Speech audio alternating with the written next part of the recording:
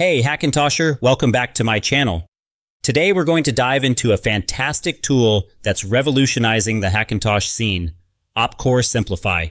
If you're looking to create a macOS installation on your custom-built PC or laptop, but the process seems overwhelming, OpCore Simplify is here to save the day.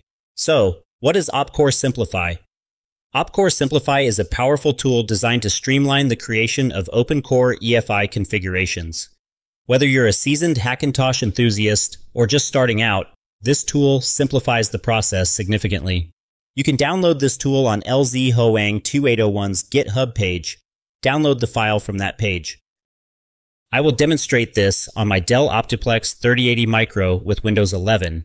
You will run OpCore Simplify on the computer where you plan to install macOS. In my case, this Optiplex. Unzip the file, then double-click and run the OpCore Simplify.bat file. You'll see a command prompt window. It will check if Python is installed. If not, it will ask you to install it. Press Y and Enter to proceed with the installation. By the way, your computer needs to be connected to the internet. It will proceed to check if there is an update, and go through with process to update. Press Enter to continue. Here is the main menu of OpCore. Let's generate a report by pressing 1 on your keyboard, then Enter.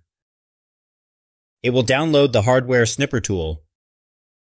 From here, press E, then Enter on your keyboard to generate the report.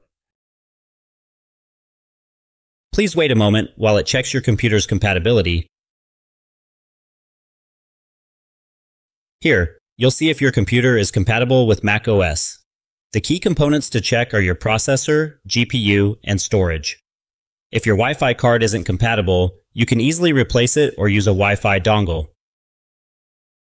If your GPU or CPU is unsupported, OpCore will indicate that it's incompatible with macOS. In this case, you won't be able to proceed to the next steps and generate the EFI.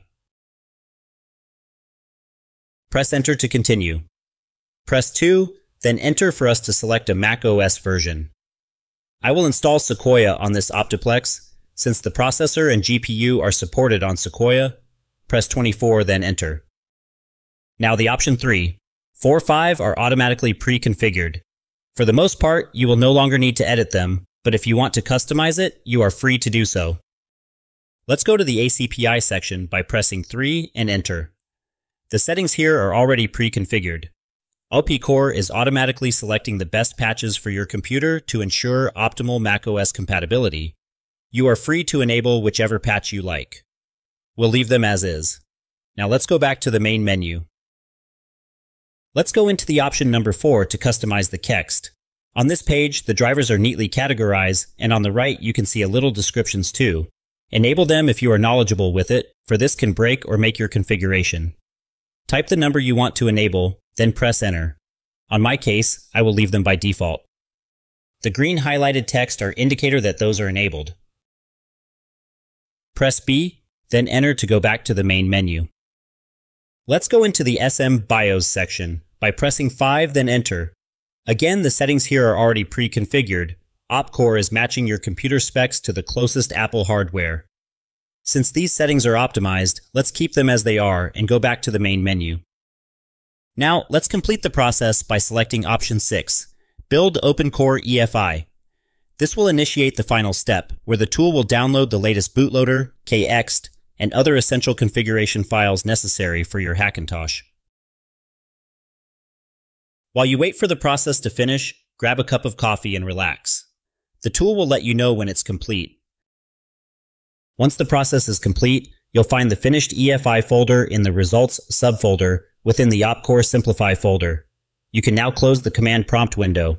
Using this method, I was impressed by how fast and smooth the EFI creation was. I've successfully used it on both an Optiplex and a NEC VersaPro laptop. Now that you have a compatible machine and the EFI generated, so what's next? You will need to configure your USB ports on macOS. I will provide the link for this guide on the description box. Then after finishing the USB port mapping, if you want to wipe your computer and install macOS, you can follow this guide.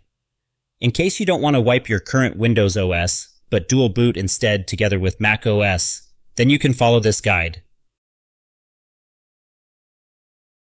And if you want to add Linux into your computer, then you can follow this guide to have a triple OS on your computer.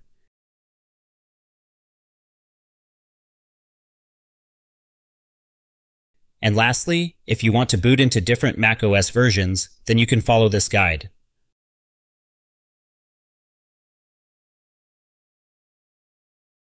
I also included some links for any fixes on your peripherals if you encounter them up. All of the guides will be linked on the description box. If you found these videos helpful, feel free to buy me a coffee to show your appreciation. You can scan this QR code or go into the Ko-fi link on the description box. Thanks for watching and see you on the next one.